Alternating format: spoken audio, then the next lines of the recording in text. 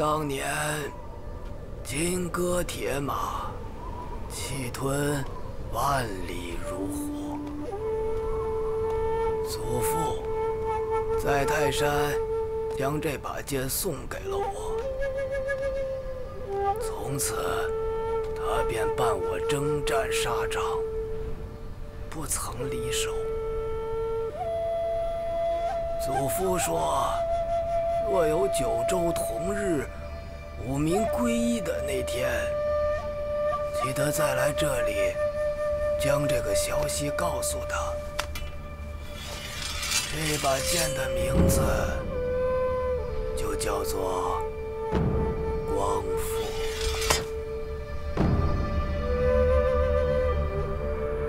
复我故土，一统山河。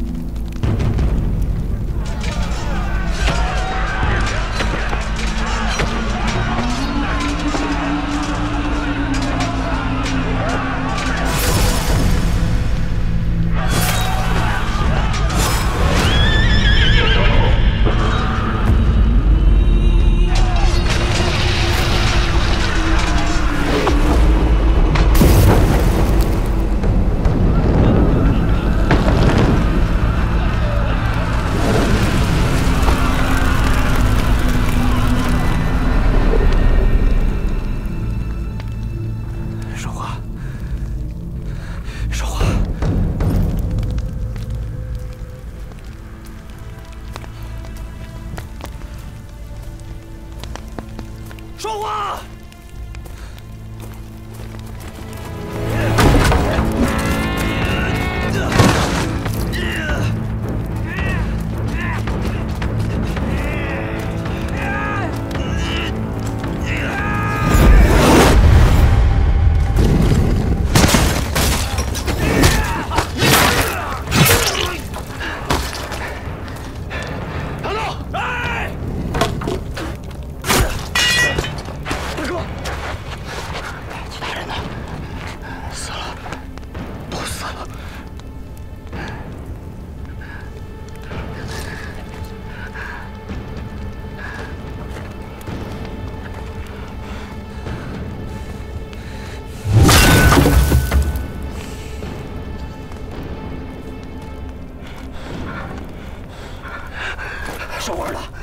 姐，俺不知道，我不是让你看着他吗？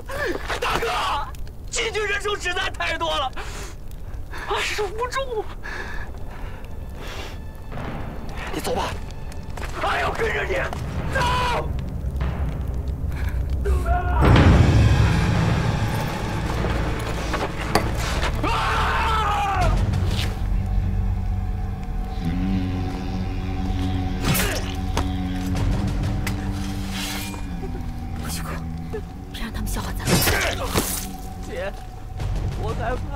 姐，别怕，姐陪着你。我求你，别杀我姐，我求求你！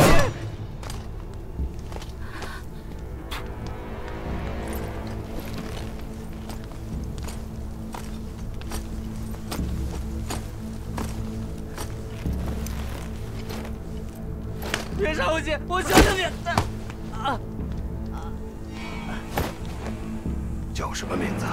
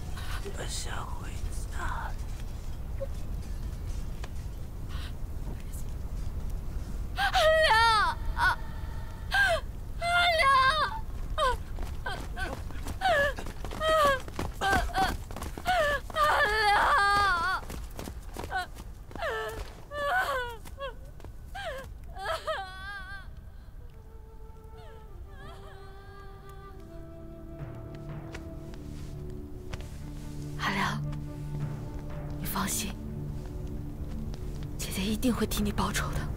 大哥，这下咱们连家都没了。等把金人赶走了，再建新的。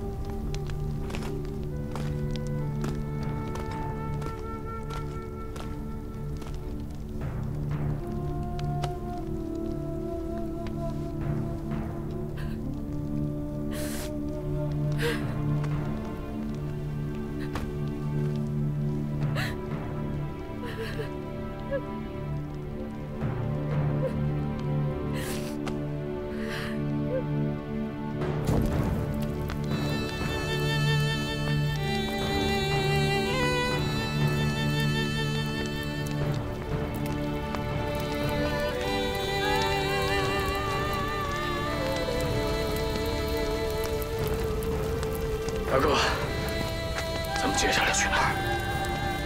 泰安。我们去泰安城。此生不负宋土，我辛弃疾誓不为人。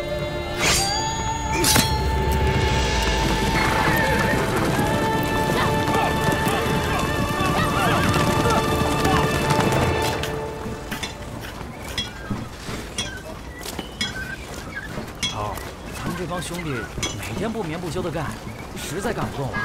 这个我不管，反正金人说来就来，到时候留个烂枪给大帅，他不得扒了我的皮？好，东西好了吗？嗯，好了。丁警长，是。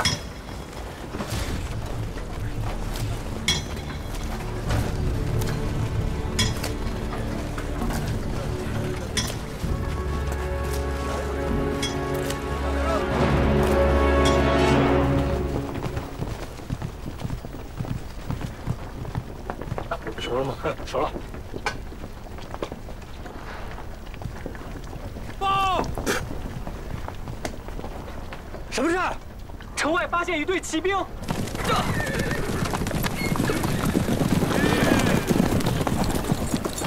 泰安城到了，你们在这儿等我。大哥，这个地方的人好像不太欢迎咱们呀，俺陪你一起去。这里是义军，又不是金军，怕什么？你小心点。放心。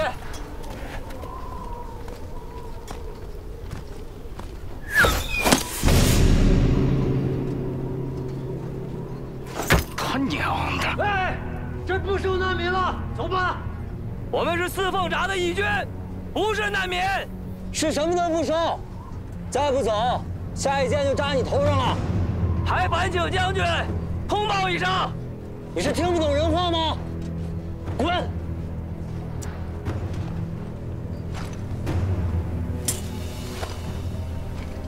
你这箭太软了，射不到我！找死！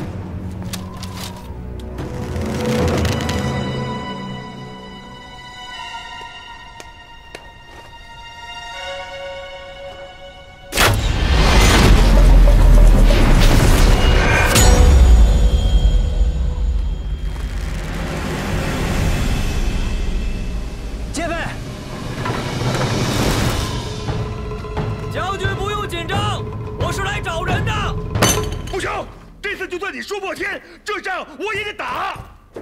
你看这一城的老少爷们儿眼睛都饿绿了，咱们再把金人的运粮队翻过去，你让我怎么跟弟兄们交代啊？这仗我没说不让你打，但是怎么打，你得考虑清楚。金人的运粮队少说也有5000人，硬打。我看，你就是想拿兄弟的命给自己换口粮食。放屁！ 贾瑞，你个臭秀才！我告诉你啊，你怕金人，我耿京可不怕。耿京，我也告诉你，我不听。这打仗不是种地，我就是个种地的。反正只要有我在，哪也别想去。这谁也别想拦着我。老公，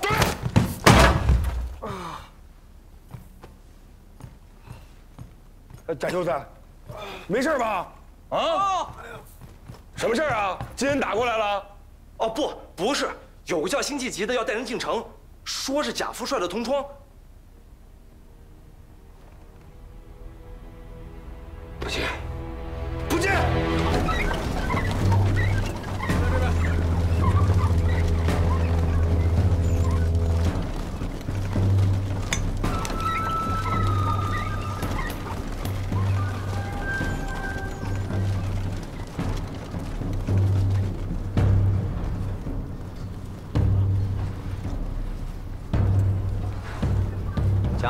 转告你们，不见。另外呢，这车粮食送给你们。啥意思啊？当俺们这些人是要饭的？要饭的有什么不好啊？这兵荒马乱的，有口吃的不错了。他娘的！俺砸烂你狗嘴！粮食收下了，你回去告诉贾瑞，我就在城外等他。他要是不来见我，我就不走了。拿到，收粮。收粮。臭要饭，还是个硬茬子。头儿，你的肉炖烂了。让开！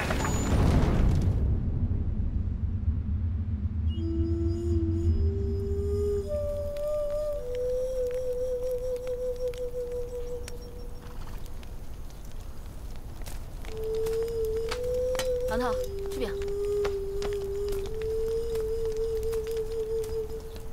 软。他姥姥，太憋屈了。把饼捡起来。大哥，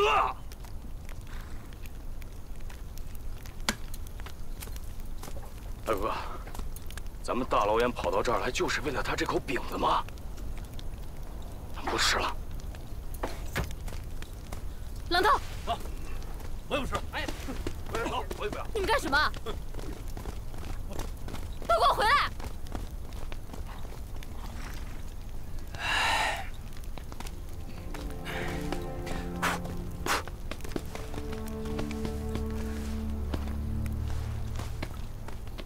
少华，委屈你了。不委屈啊，这兵荒马乱的，有口吃的就知足了。泰安城是咱们这里最大的一支义军，白颜亮多次派兵攻城，都铩羽而归。要想对付金人，必须借助他们的力量。远，你说这大宋到底是什么模样？大宋夜市直至3更至，才过5更复开张。如要闹去处，通晓不绝。一本《东京梦华录》，一张《清明上河图》，大宋很美。可是我还是有一些事情想不明白。这贾瑞他跟你不是同窗吗？怎么现在连见都不见咱们？贾瑞当年要我跟他一起参加金朝科举，我不愿入仕于禁，便拒绝了他的邀请。不仅如此，我还请他喝了顿大酒，3天，他痛痛快快睡了3天。那他不得恨死你啊！难怪不让我们进城。少华，贾瑞这个人呀，有大才。当年我那么做，也是不想让他在金朝为官。谁？大哥，是俺。俺来拿口饼子吃。太他娘饿了。行了，起来吃吧。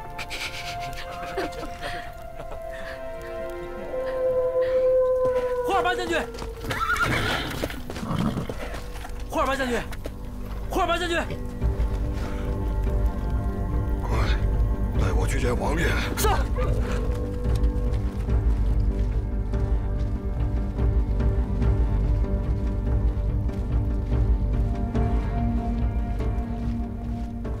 让你带2000人去四凤闸征兵，却只剩1人回来，你说让我怎么罚你？胡尔巴当一次谢罪，但是恳请王爷，让胡尔巴死之前，亲手宰了辛弃疾。你说的是辛赞的孙子辛弃疾？就是他。当日我带人去四凤闸征兵，却遭到了辛弃疾的埋伏。王爷，胡尔巴如果不能亲手杀了辛弃疾，那我死不瞑目啊！行了，下去疗伤吧。王爷，我去。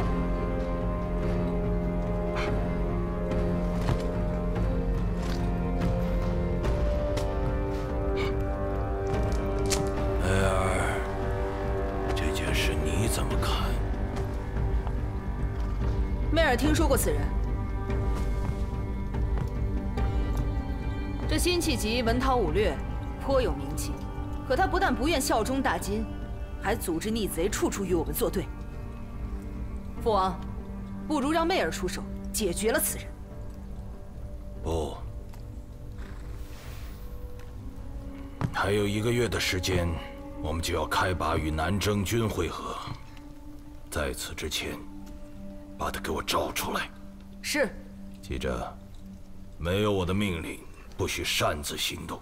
媚儿明白。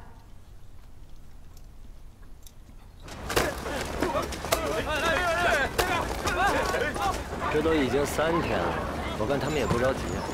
废话，贾富帅给他们1车粮食呢，够吃1个月的。这才3天，着什么急啊？真热闹，看着我都想过去了。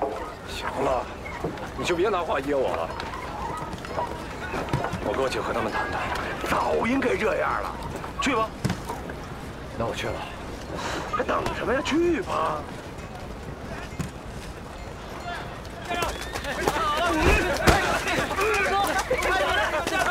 别胡说，谁耍赖了？别跑！过来！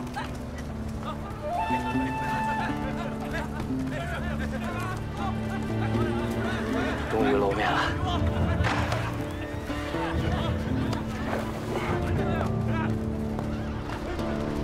歇会儿，歇会儿，歇会儿，歇会儿。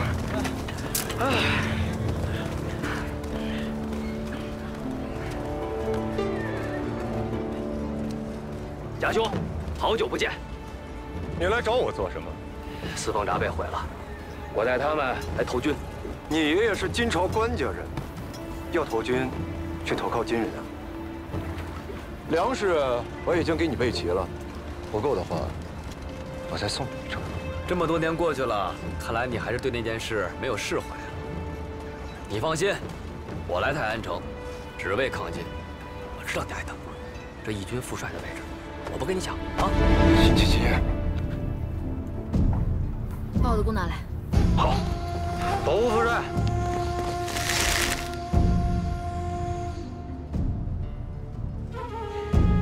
你不是要进城吗？可以。现在有支5000人的金军队伍，正在赶往泰安城。我给你800人，仗打赢，我让你进城。怎么？怕了？怕了就滚远点。500，我只要500人。贾瑞，咱们泰安城见。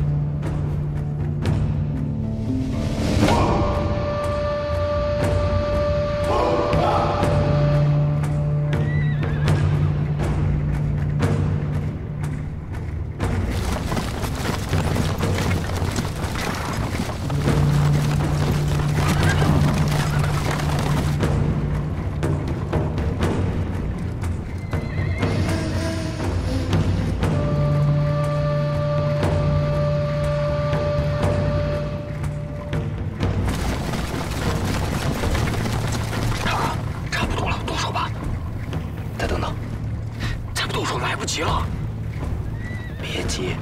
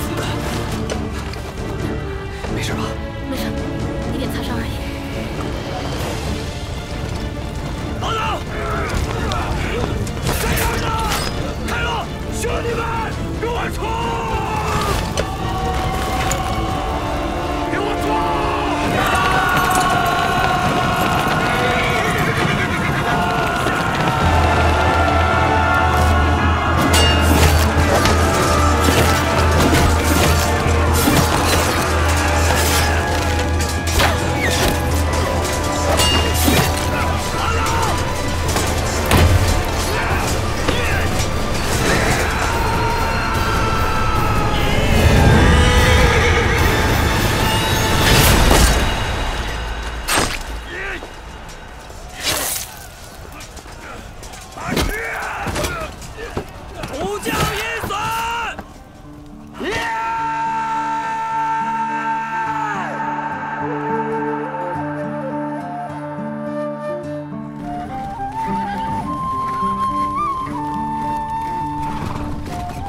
远，咱们打赢了胜仗，是不是就可以进城了？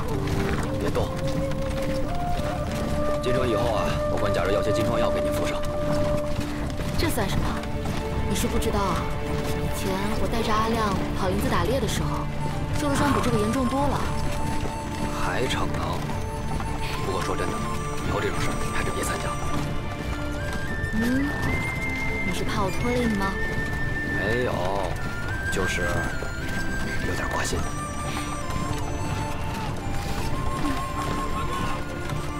大哥，王总这边，大哥，秦大哥，这小子非喊着要见你。这位兄弟，找我有事儿啊？啊，秦大哥，这把匕首是从金军身上找的战利品，送给你。送给我？啊，为什么？跟你打仗实在太过瘾了，兄弟特别佩服你，你就拿着吧。好，那我就收下了啊。好，保证回泰安，兄弟们，我们赢了！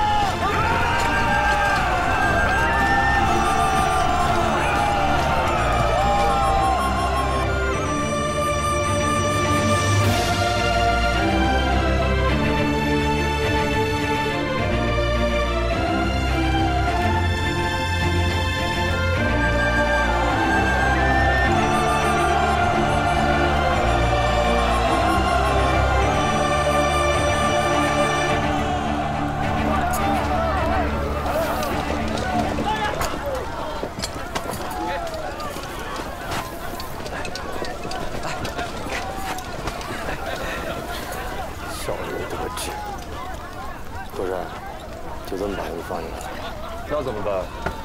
把他们赶走，粮食不要了？要啊，粮食留下，人赶走不就完了？那到底谁死谁救？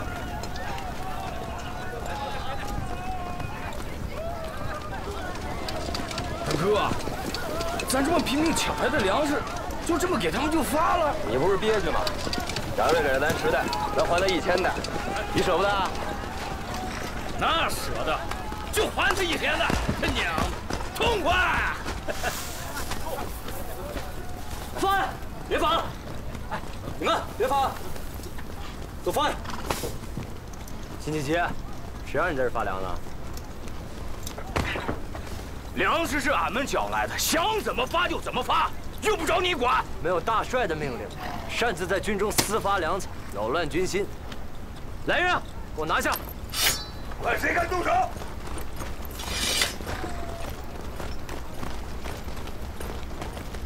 都在那干什么呢？大哥，你们私发粮草，姥姥，新兄弟跟贾副帅是同窗，又还了那么多粮食。新兄弟，你这仗打的真他娘的漂亮！程大帅过奖了，这一仗想必贾瑞心中早有谋划，换作是他也一样。不管怎么说，反正你们这群读书人的脑子就是灵光。耿大帅，咱们这仗也打了，粮食也还了，贾瑞到现在都不露面，不会是要食言吧？弟妹，瞧你这话说的，今儿我老耿把话撂这儿，从今天开始，咱们就是一家人。兄弟们，晚上都给我放开了啊！吃肉，喝酒，吃肉，喝酒，吃肉，喝酒，吃肉，喝酒，吃肉，喝酒，吃好喝好。王哥哥，今天你可没违法呀！俺也觉得自己违法，俺今晚还得背锅去，把你们全都给我扒下了！傻丫头，牛的吹什么牛呢？少华姐，俺没吹牛，俺今天高兴，喝不醉。少华姐，俺得敬你一把。好啊，做啥？俺敬你和辛大哥早日成婚。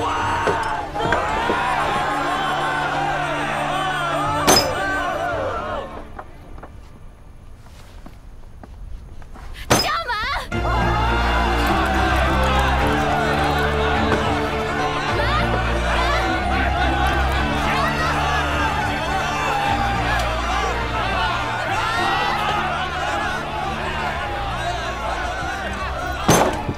各位，我张安国代表泰安城的兄弟们，还有今天战死的兄弟们，敬你们一碗酒。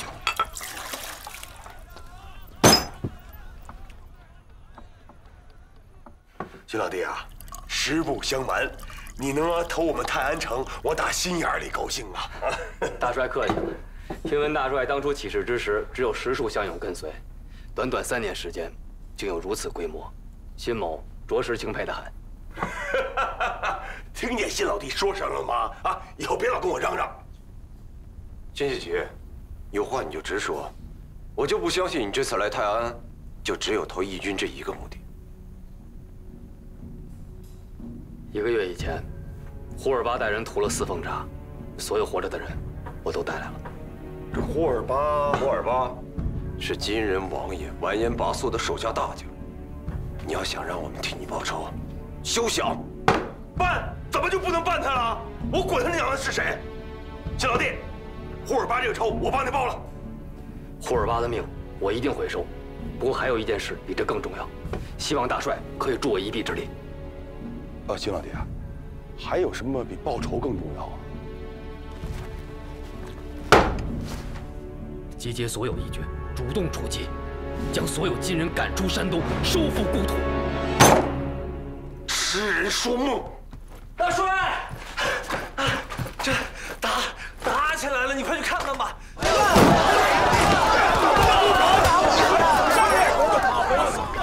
怎么回事？大哥，是他们骂我们是要饭的，我才跟他们动手的。你他娘的放屁！你干什么？你放手！我非宰了他不可！喝多了吧？道歉。是他血口喷人命的，是他！道歉。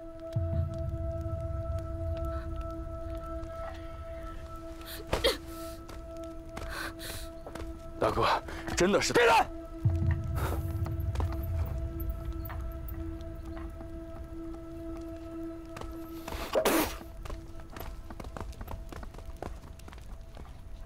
一帮臭要饭的！你他娘混蛋！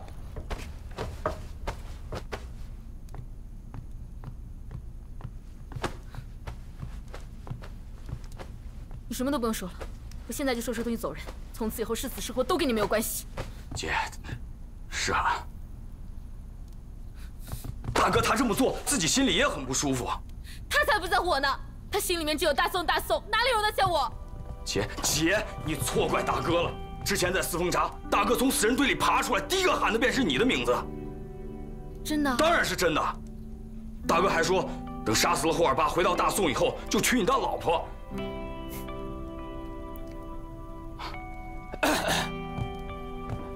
大哥，少华，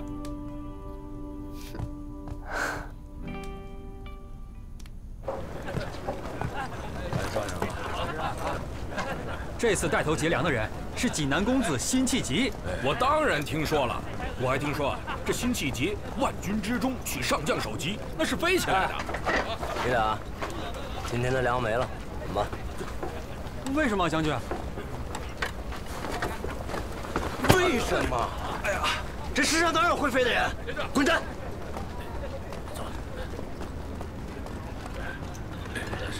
张国，你干什么呢？我发粮啊，夫人。发粮就好好发，要切，不要切。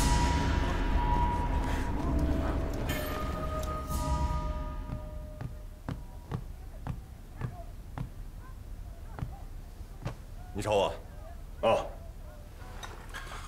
我决定了，出兵打金人去。你疯了吧你？你真准备拿咱一城兄弟的命，替他辛弃疾一个人报仇？你误会了，辛老弟替咱们考虑好了。你看啊，这个是咱们泰安啊，四面都是敌人。兖州，这个是济南，这个是淄川。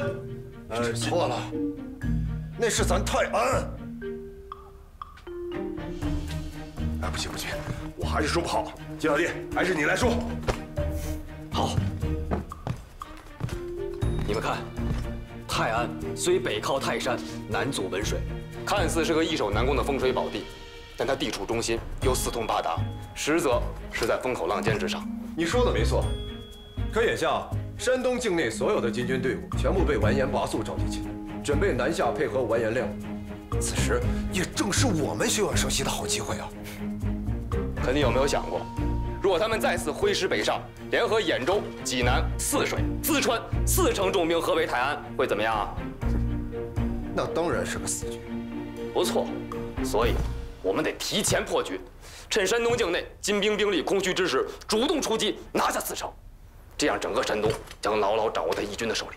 说得好！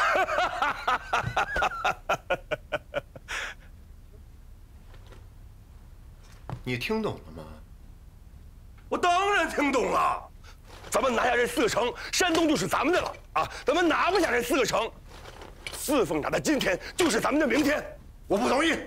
你怎么又不同意了？刚才不是说的挺好的吗？说得好有什么用？打仗不是光靠一张嘴，要靠人。咱们现在有人吗？阿弥陀佛。这件事，贫僧可以帮忙。你是什么人啊？哎，谁把这和尚放进来的？这和尚说他是辛大哥的朋友，这异端。佑安，好久不见。他叫异端，与我乃是莫逆之交。两位施主，假如我能再拉来一支义军队伍，新兄弟的这套方案，你们是否就能答应？这位兄弟，你能带来多少人呢？5000人。能干。老贾，别再婆婆妈妈的了啊！这事儿干成了，咱们弟兄都有好日子过。你一定要办，一定要办。好，那就办。但我有个条件，见到人之前，你不准离开泰安。那就有劳两位派出信使替贫僧走一趟了。信的内容你看了吗？看了，倒是没有什么大问题。那就好。这和尚突然冒出来，透着古怪，叫张安国盯紧点他。哎，我说老耿啊，这件事你不是挺有把握的吗？我那是对新老弟有把握。我这人没读过多少书，人还粗，但是我不傻。到喝酒去，来。哇，异端大哥，你不是出家了吗？怎么这酒也喝的，肉也吃的？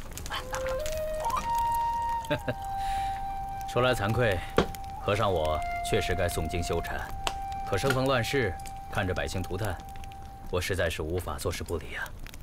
下了山，在北方投了义军，吃了败仗，被金军俘虏，这才见到你们。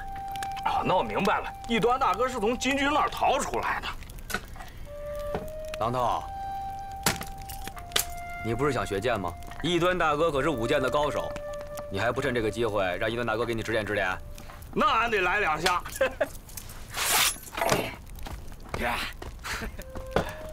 异端大哥难道不会说法？别往心里去啊。嗨，没事儿，就当是亲人安排我们这次相见吧。济南一别，转眼3年了，真快。少年龌龊，气平陵，久盛时好于世。来，大哥，你教俺的这套剑法不灵光啊！异端大哥，大哥，要不还是你来吧，双花姐就爱看你。你说什么？看大哥舞剑呀！佑安，我也好久没看你舞剑了。好，那我献丑了。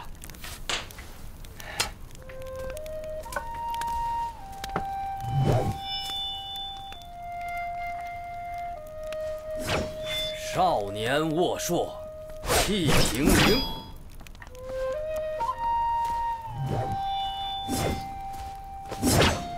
胜丝毫无事。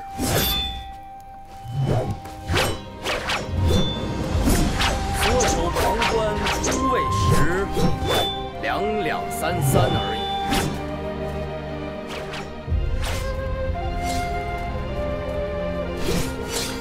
变化须臾，欧非实境，却敌星桥头。刀从秋练，玉真犹想先知。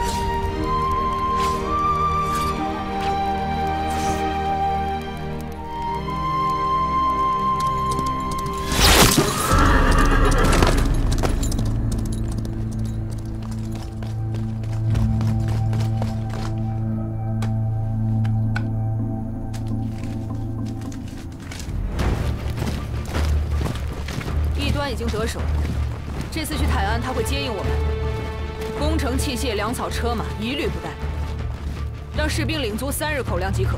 传令，800飞鹰军随我夜袭泰安。郡主，这样是不是冒险了些？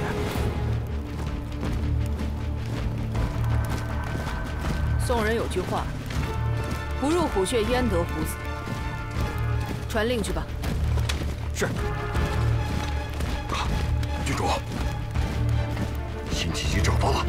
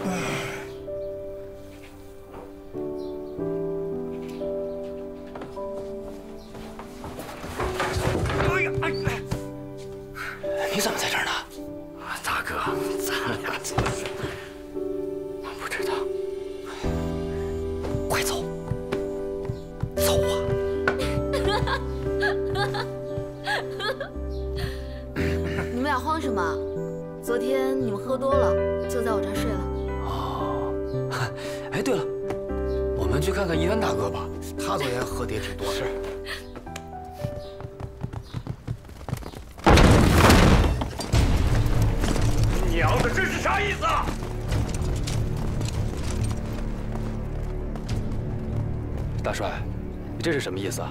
你少揣着明白装糊涂！异端和尚偷走了帅印，还打伤了我，你怎么说啊？姓张的，你少血口喷人！昨天晚上我们一起喝酒到天亮，异端大哥上哪偷你的帅印去？大哥，他就是故意找茬，是我让张安国盯着异端的，他偷走帅印，想必是要虚拟军令，制造混乱，里应外合，将泰安送于金人之手。金老弟，我相信你也是被异端骗的。双花，你和狼哥在这等我，去把帅印追回来。大哥，如果我今晚回不来，不要为难我这帮兄弟。好，我老耿答应你，只要你把帅印追回来了，北伐的事儿，我老耿替你办。齐！异端是往枯树林方向去的。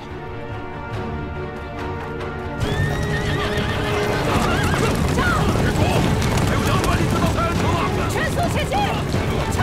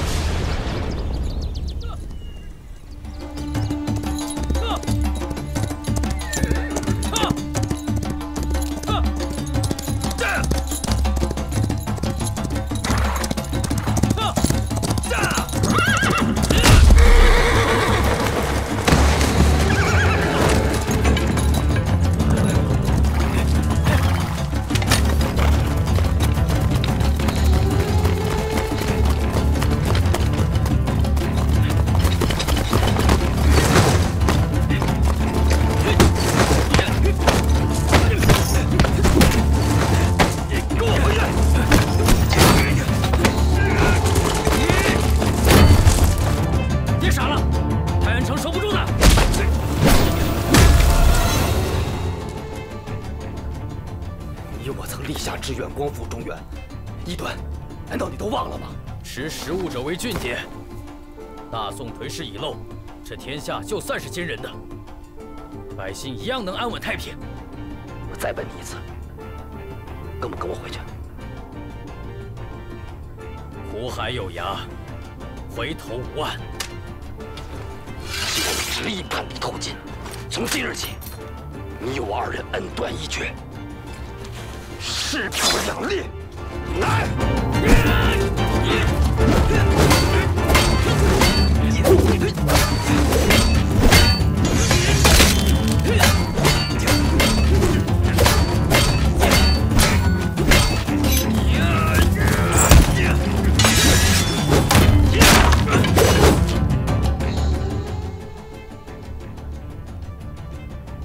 军人今晚将至，刘安，去完成你的理想吧。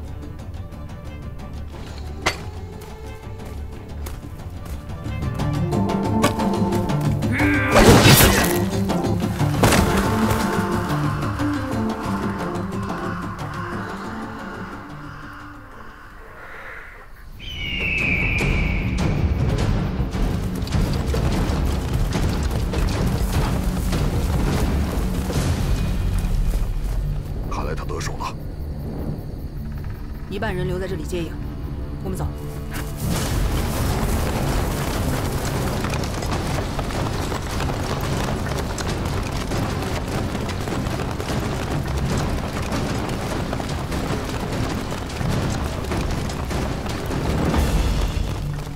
一端，须君更出囊中剑，一味关河洗炉主。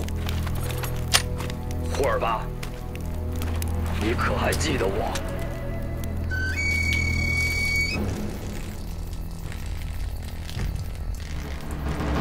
是不是？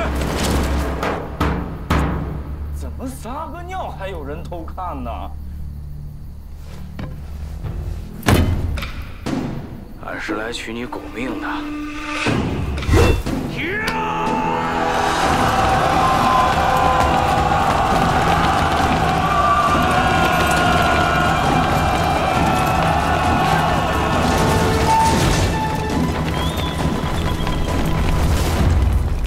放信号！不用放了，人已经被俺掐死了。准备！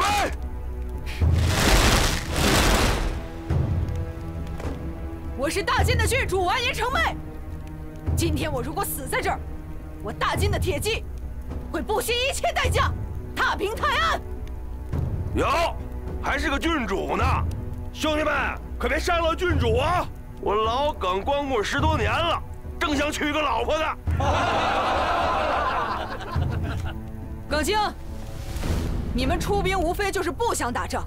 今天我就以大金郡主的身份答应你，只要投降，保你高官厚禄，一生荣华。你的这些个兄弟们，跟着你也都有好日子过。我说新兄弟啊，我跟他说不明白，你跟他说吧。完颜成妹，不用再白费口舌了，放下武器。我可以饶了你。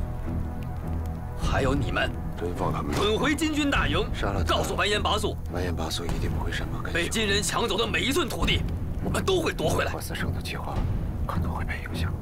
哎，你同意破四城计划了？这心眼挺脆啊。辛弃疾，我们还会再见的。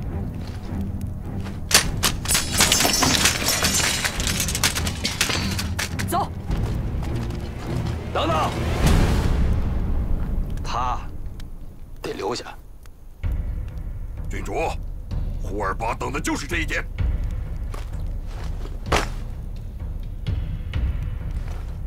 胡尔巴，我要用你的命来祭奠司凤札的兄弟们。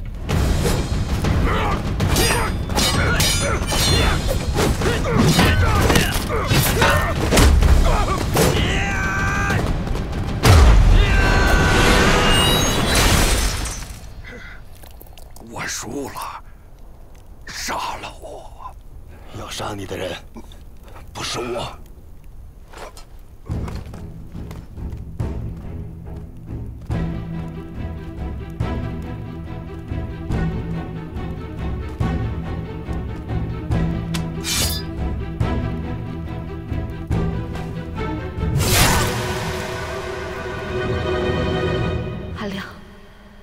姐替你报仇了。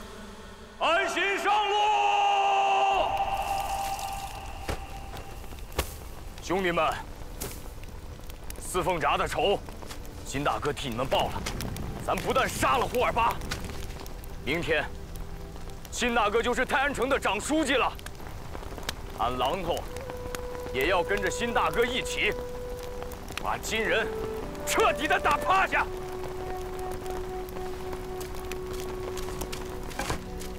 少华，放开！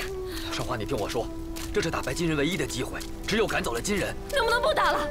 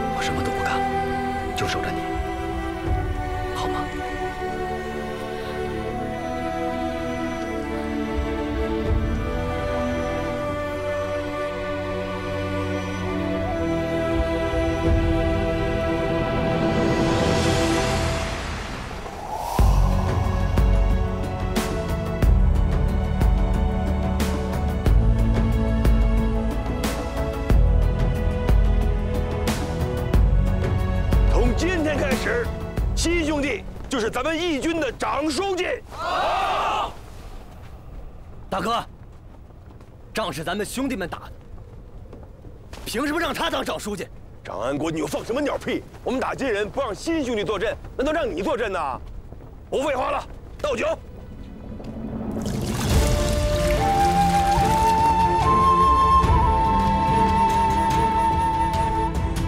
我知道，我做长书记，很多人心里不舒服。论资历，我不如各位；论战功，你们大大小小赢过上百仗，我也不如各位。可长书记一职，的确怎么论，也不该我来当。不过我想问问各位，你们为什么起义？吃饱饭，穿暖衣，娶个大胖媳妇儿。吃饭、穿衣、娶媳妇儿，我和你们想的一样。但是金人不答应。要想打败金人，我们必须做到2点：第一，团结。从今日起，四凤闸和所有泰安城义军当不分彼此，共赴生死。第二，还是团结。我们所有义军所过之处必秋毫不犯，只有借百姓之势，才能将所有金人从大宋的土地上赶出去。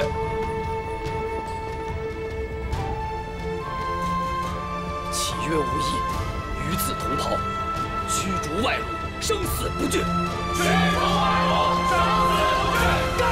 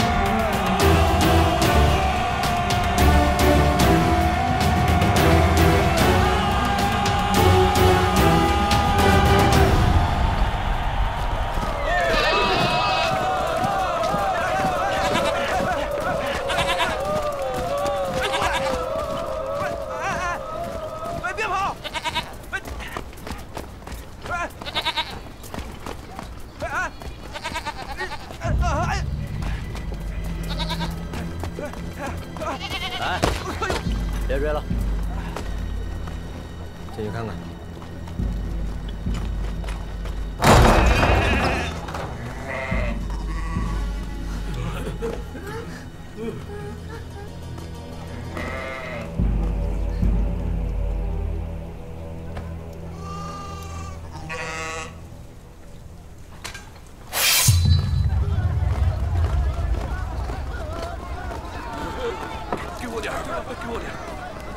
别急啊！大家都有，来，都有啊！当兵了，我当兵了！老耿真没想到啊，这仗越打，咱们的弟兄反倒是越来越多了啊！大势所向，势必如此。等一鼓作气拿下淄川城，咱们义军在中原就算有了立足之地了。我算看出来了，只要有你新老弟在，咱们义军的日子肯定是越过越好。爹，我给你找两本书。 老耿，你看，走，过去看看。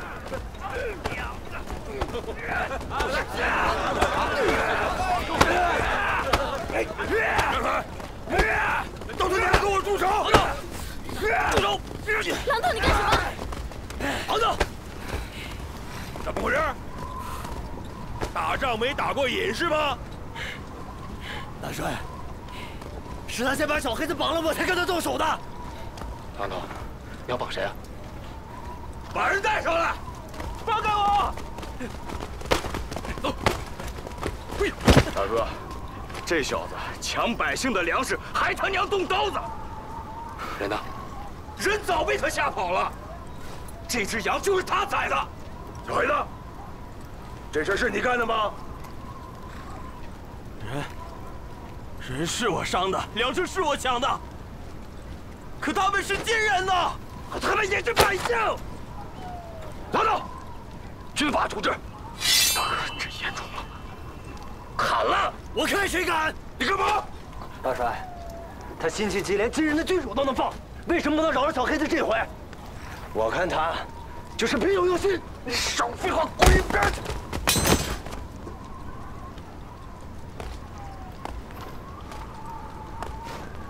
新老弟啊，这事儿是小黑子做错了。 我陪百姓20只羊，不行30只，再打小黑子40军棍，你看这样行不行？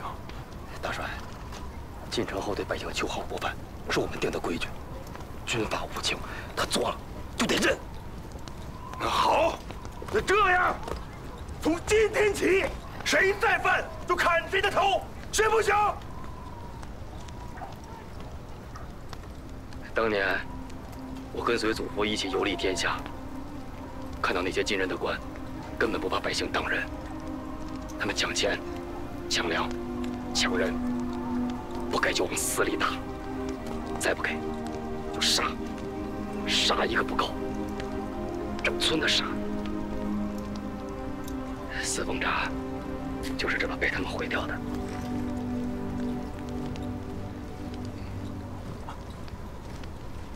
所以，从我带人起义那天起。 便做了一个决定：若有朝一日我大宋能够收复失地，我绝不让任何一个百姓在大宋的土地上受这样的罪，遭这样的苦。动手！谁敢动我的人？贾瑞，你干什么？大哥，张书记，我知道错了，其实这个事情我……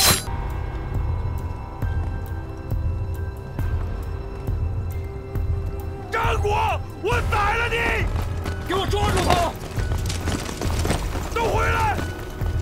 死一个还不够吗？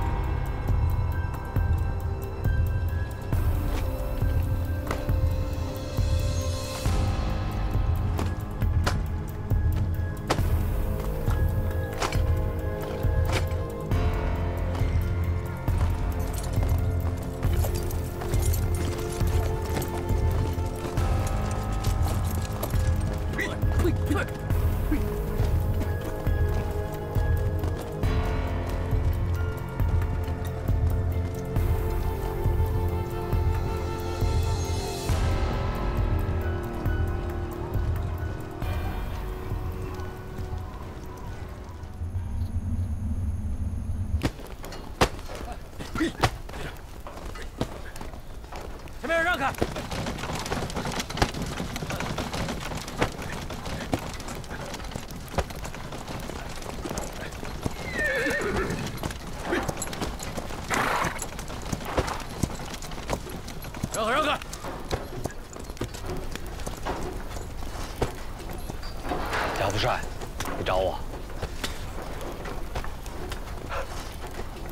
梅儿，该你落子了。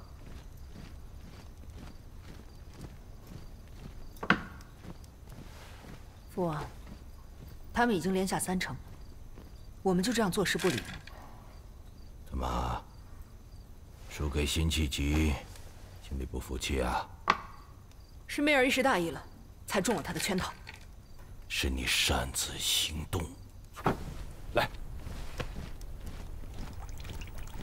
贾副帅，别，千万别叫我贾副帅，咱俩同窗数载，叫我贾瑞就行。来，来。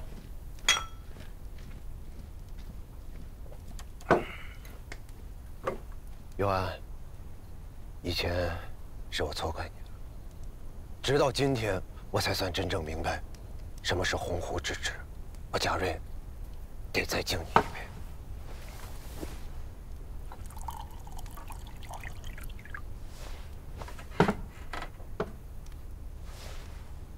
贾兄，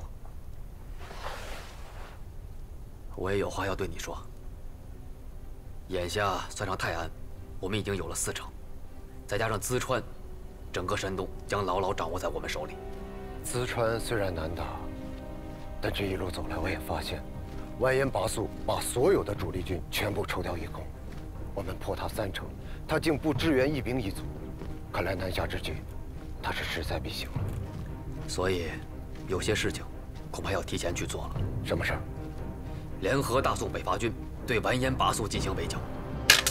谈何容易！先不论宋朝皇帝是否同意他的计策，就算答应了，目前算上我们，共有3路大军正准备南下会合。一旦集结成功，我大金便可拥有100万大军攻宋。到时候他那点兵力，还不是9牛1毛？你看，我们拿下泰安、泗水、兖州、济南，加上淄川，等于在完颜拔素北返的路上布下了一张大网。只要大宋北伐军能将他们逼近这里，我们5城同时发力，加上北伐军一起，就能将完颜拔素彻底消灭在这张大网之中。如此一来，完颜亮南下之举将不攻自破。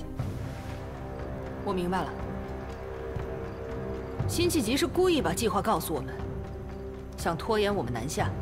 辛弃疾的确是个人才，凭他的眼光和心思，如果宋军用他坐镇，我们还真是难办。父王，那南下的计划要不要提前？不用。辛弃疾虽然不好对付，但是逆贼并不是铁板一块。所谓上兵伐谋，妹儿啊，还要学会借刀杀人。可当今皇帝，岂是你说见就能见的？这个你不用担心，我在临安有个故交，他能帮我完成此事。大兄，淄川交给你了。好，你放心，我一定不负所。干，干！妹儿明白了，那我就放出一个消息：凡投降者既往不咎，按所立军功，封官拜将。妹儿冰雪聪明，还不快去？是。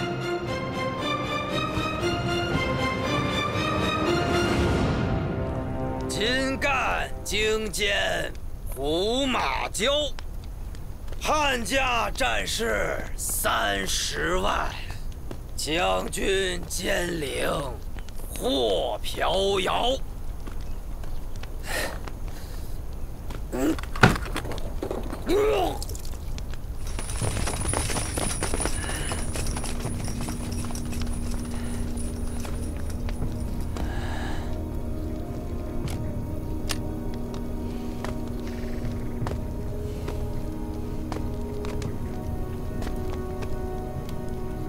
大帅，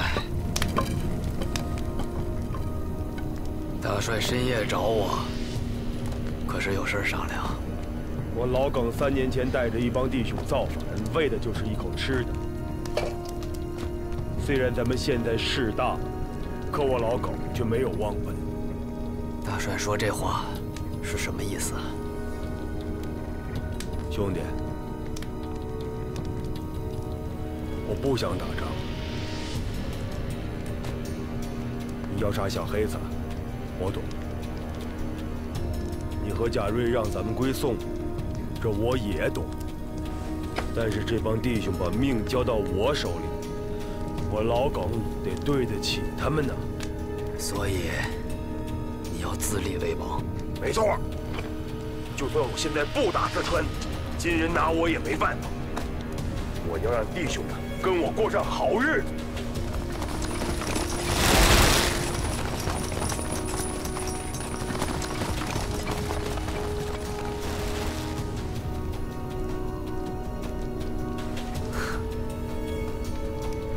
好日子，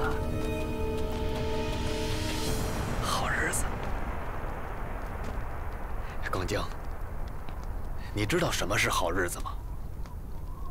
你见过大宋曾经的江山有多美吗？你现在睁眼看看，看看这里已经烂成什么样了。什么是好日子？有肉吃，有酒喝。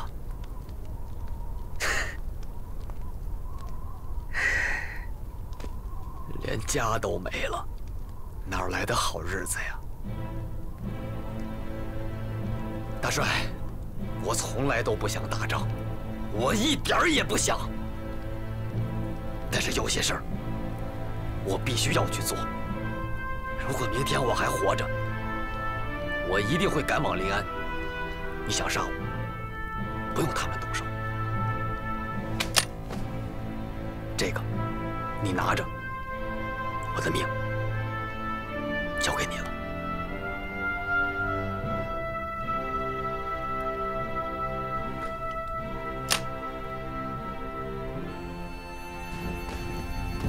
300州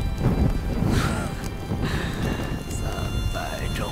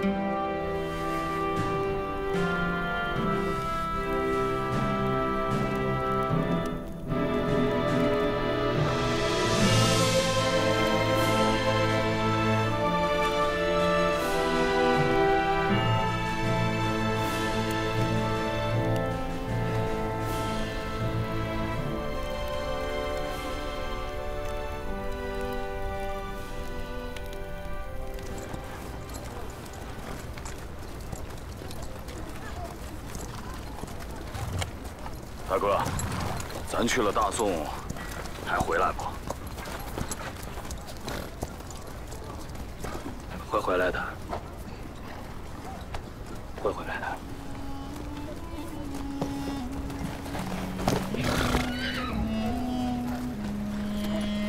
驾！驾！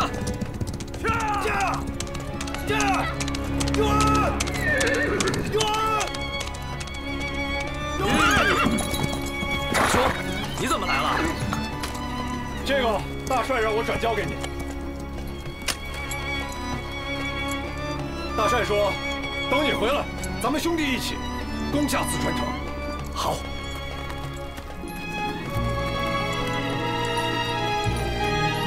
大帅，等我回来。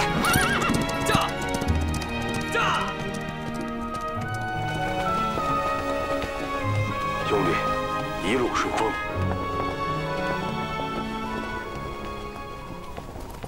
大哥，我错了。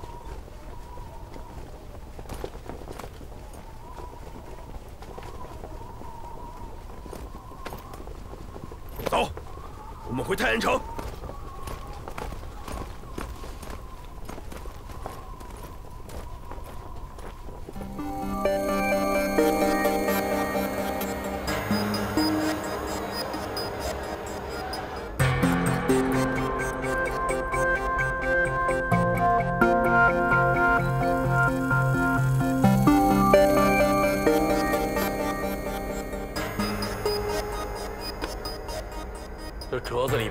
写得很清楚了。众爱卿，关于这次北伐，你们有什么看法呀？启禀圣上，北伐事关江山社稷，臣以为不可轻易而为。再者说，这辛弃疾、耿京等人虽占城略地，但却是一群乌合之众。启禀圣上，鲁大人此言差矣。臣虽是一介武夫，却也拜读过济南公子辛弃疾的文章，关于军事战略，此人确有见地。再者说，臣听闻辛弃疾在山东破四风闸，借泰安之围之后，又连破3城，军事以少胜多。耳听为虚，眼见为实。本官还听说过这辛弃疾能凭空飞起，力能刚鼎。传言耳，不足为信呐。好个眼见为实！启禀圣上，辛弃疾此时就在殿外等候，不如让其觐见，虚实真假一问便知。准奏。宣辛弃疾觐见。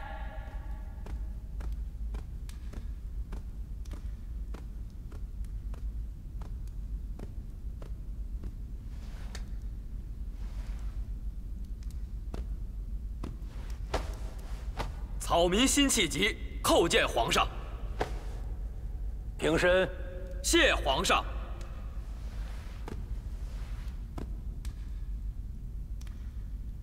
你就是辛弃疾？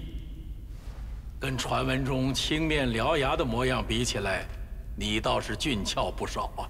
回皇上，草民既不会飞檐走壁，也没有刚鼎之力，只是大宋普普通通一介草民罢了。好一个大宋草民！如果我大宋的子民都能够像你一样，何愁朕的江山不复啊？启禀皇上，在山东境内还有无数和我一样的草民，他们马革裹尸，与金人拼死鏖战，不死不休。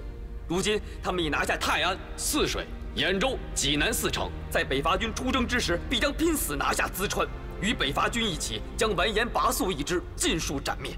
辛弃疾，听你空口白牙就想说动皇上调兵数万，若北伐失败，你死不足道。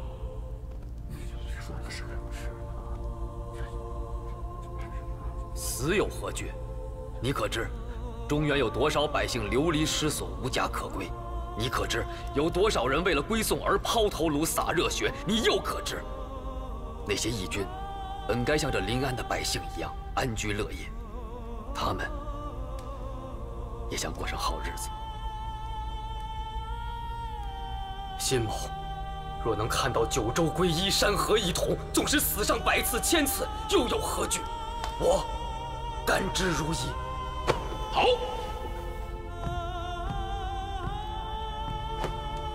九州归一，山河一统，就凭你这8个字，朕准奏。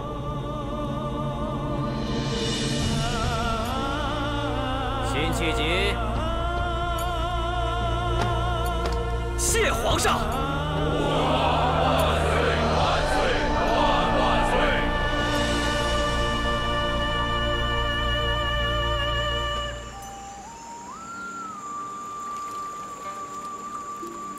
访蒙前辈，有安莫称前辈，你我心意相同，忧乐家国矣。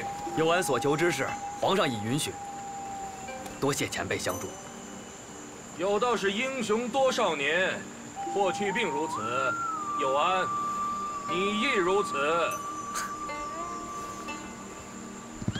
唐总，回泰安，回泰安！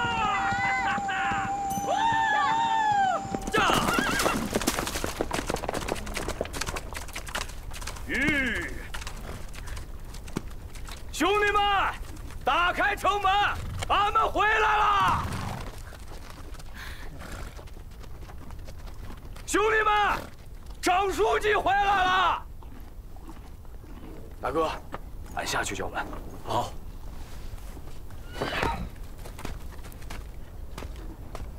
兄弟们，打开城门，俺们回来了！兄弟们，张书记回来了！张书记，张书记，张书记回来了！张书记回来了！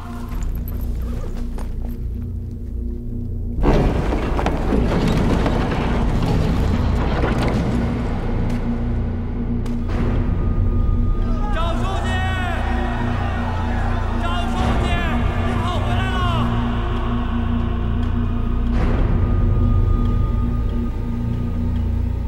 起来，快点搞！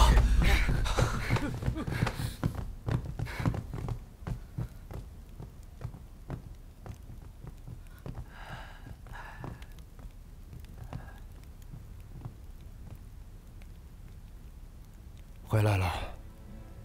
啊，回来了。送大帅一程吧。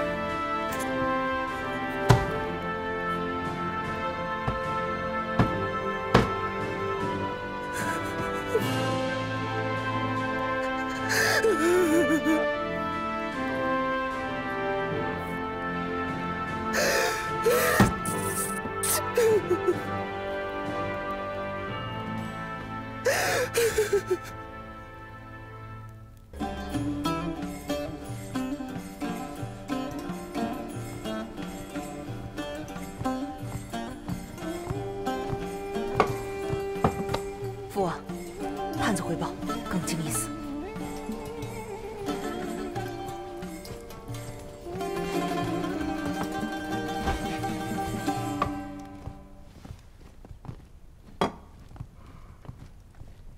张安国，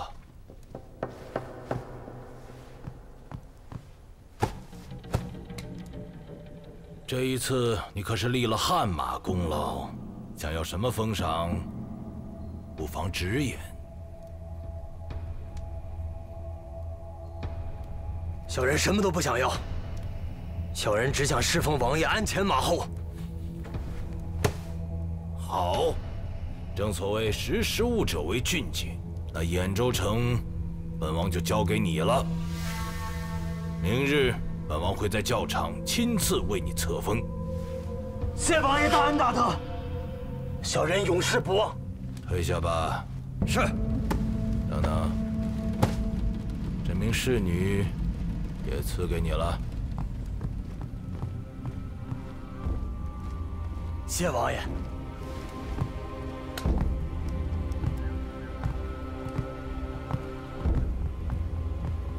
父王，兖州城交给这样的人，您放心吗？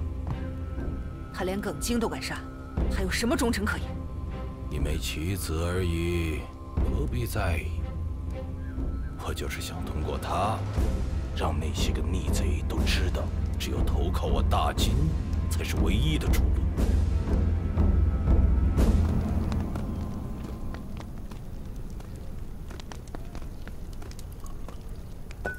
二姐。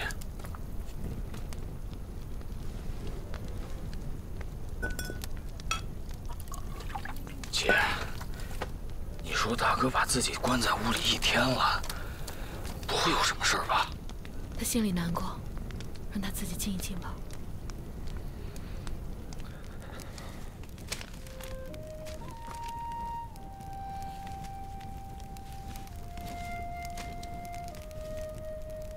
那天，大帅特别的开心，他把太原城所有的酒都搬了出来，兄弟们都喝多了，大帅也多了。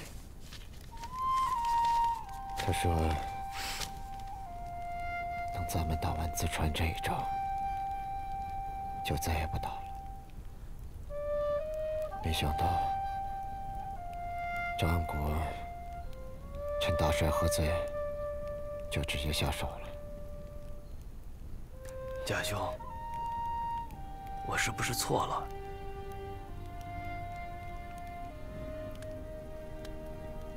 我刚来泰安那段时间，觉得自己这辈子算是废了。可自打见到你以后，我好像又活了过来。大帅也说过，人这辈子总得有个希望。是你让我们看到了希望，可我却害他丢了性命。小黑子、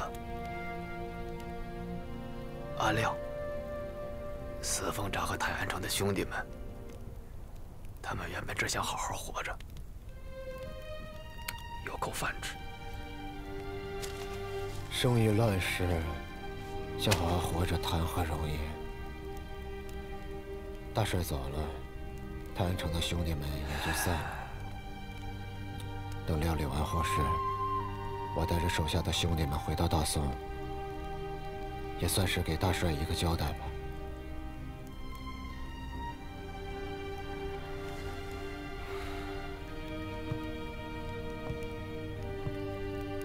佑安，只要希望在，我们就可以收复失地。我在临安等你。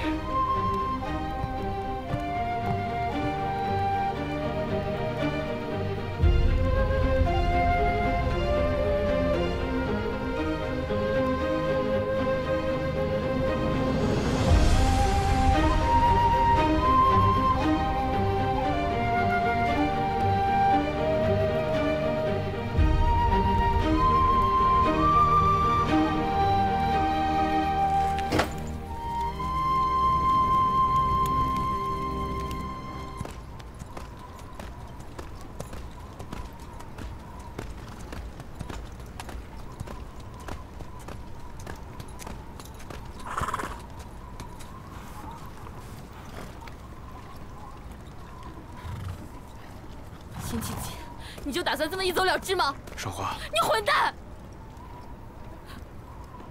让安国害死了耿大哥，我得去金军阵营，把他抓回临安。只有让天下人知道叛徒的下场，义军才不会散。也只有这样，我才对得起耿大哥的情谊。这辈子，不管你去哪里，天涯海角，都别想丢下我，永远别想！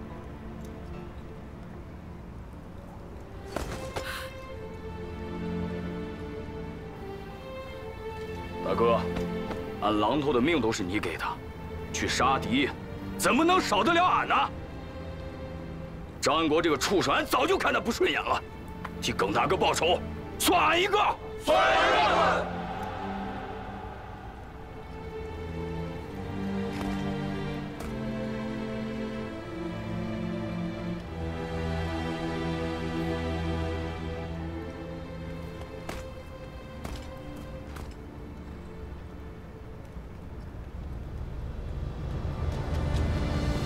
我辛弃疾，自幼追随祖父游历天下，以功业自诩，以恢复为志。兄弟们，与我一同起义于四凤闸，入泰安，破金贼。皇上亲自册封我们为太平军，耿大帅为节度使。可如今，张安国背叛义军，还害死了耿大帅。若此人不除，我辛弃疾枉为大宋男儿。太平军听令，在！随我突破金军大营，诛杀叛贼张安国。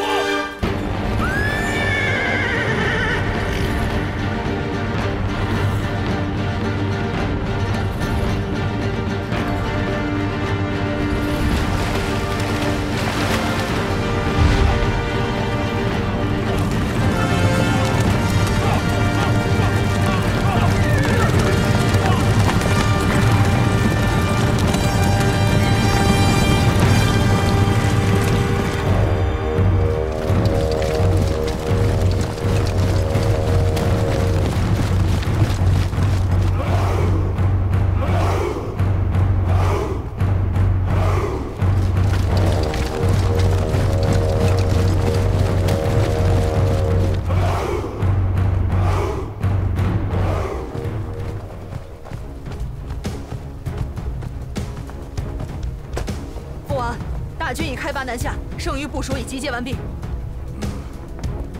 这里的事办好，我们就该动身了。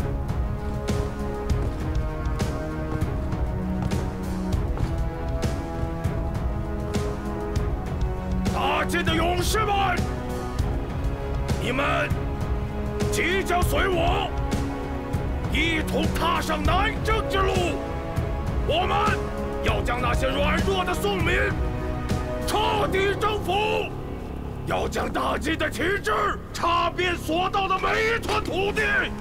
我完颜拔素将同你们一起，共同见证着荣耀的时刻。大晋万岁！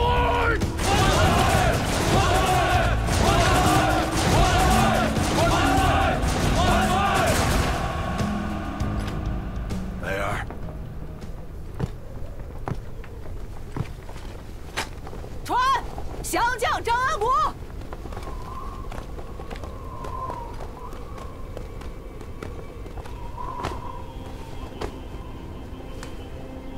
小人张安国，愿归降大晋，永世效忠。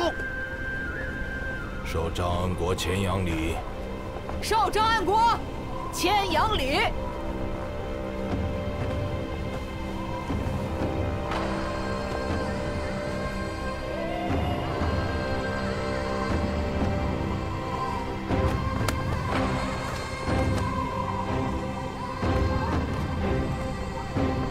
大晋万岁！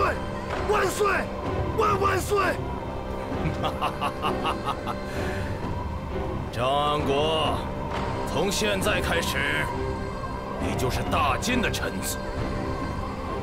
这枚官印就交给你了。臣叩见王爷。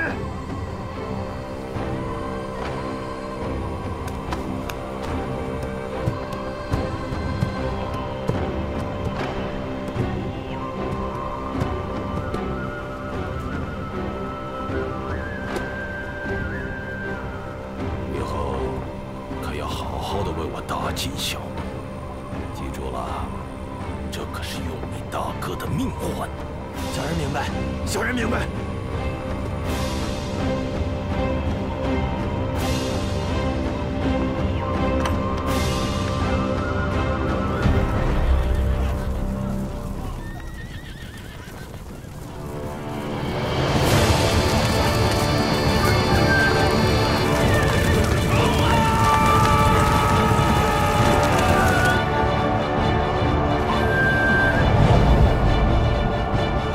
敌军来袭！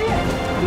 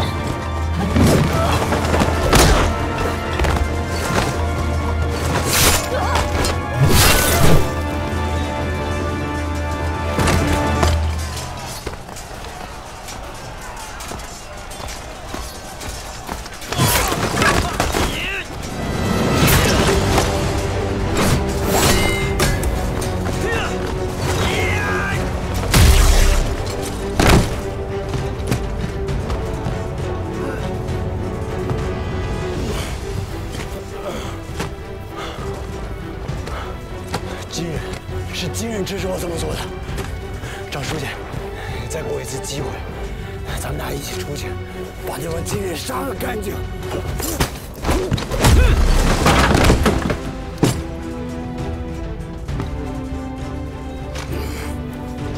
金志奇，你别欺人太甚。张安国，你害死耿大哥的时候，可曾想过会有今天？是他该死！我跟了他这么多年，为他出生入死，打了上百仗，直到你来了，我才明白，我在他眼里就是一条狗。是他该死，你们都该死！背信弃义，害死耿大哥，跪下！贪图富贵，投靠金人，跪下！北伐之举，以你一己私欲功败垂成。张安国，你个不忠、不信、不仁不义的畜生！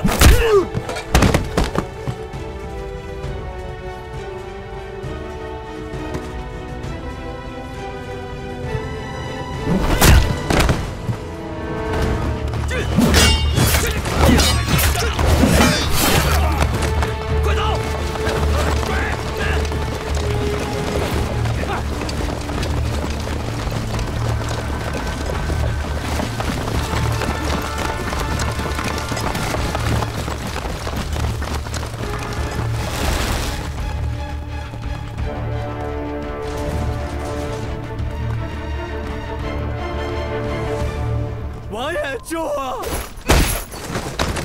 为了这么个人，值吗？辛弃疾，本王与你祖父也算是故交，今天我就再给你次机会，只要你肯归降，我就饶你不死。我完颜拔素，还可保你个远大前程。远大前程，完颜拔素，我也给你一个机会。只要你带着所有的金人滚出我大宋的土地，我辛弃疾就可以饶你一命。滚出去！滚出去！张狂小儿！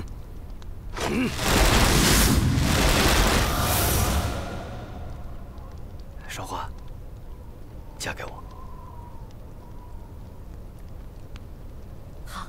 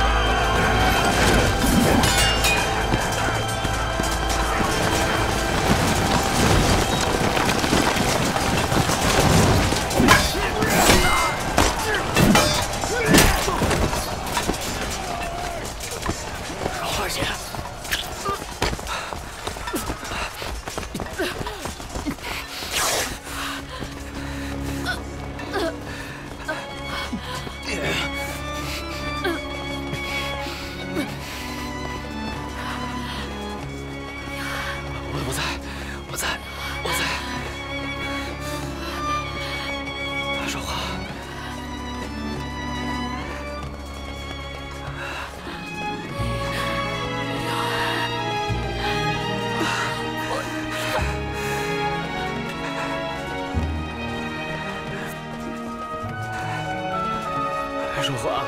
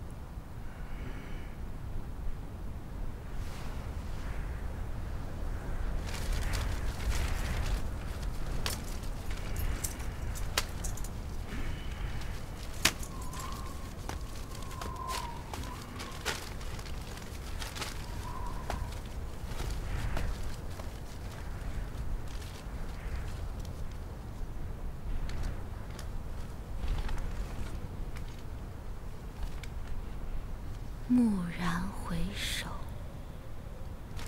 那人却在灯火阑珊处。